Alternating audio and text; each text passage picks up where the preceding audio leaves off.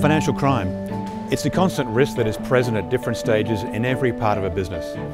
I spoke with IvanZasarsky, Deloitte Australia's financial crime leader, about why a fragmented approach is no longer sufficient to deal with a financial crime threat. Financial crime is not a single event. It can happen at any stage in the life cycle of a business. What type of threats are businesses typically facing now, and how are they countering those threats? Thanks, Mark. I mean, the financial crime threat is ever present. Organizations, whether they be in financial services, in telecommunication, in public sector, or even energy and resources, all face similar threats and similar vulnerabilities. The spectrum of events occurs across fraud, bribery and corruption, money laundering, economic trade sanctions, and even cyber events. So we can see that with the hyper-connected world working in real time, anything can happen, and it's just a tick away.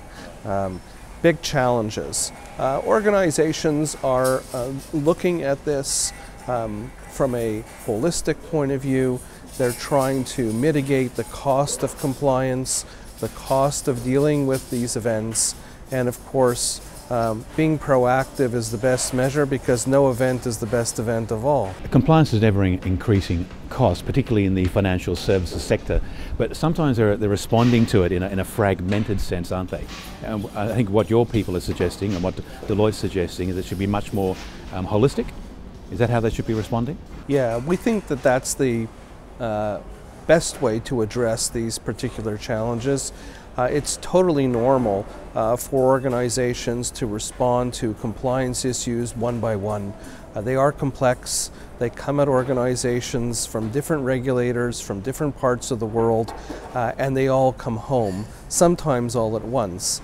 And so that leads to fragmented approaches, siloed efforts that obviously, on a one-by-one basis, cost more than taking an overall approach and looking at blueprinting an approach for dealing with financial crime by way of a consistent and balanced strategy.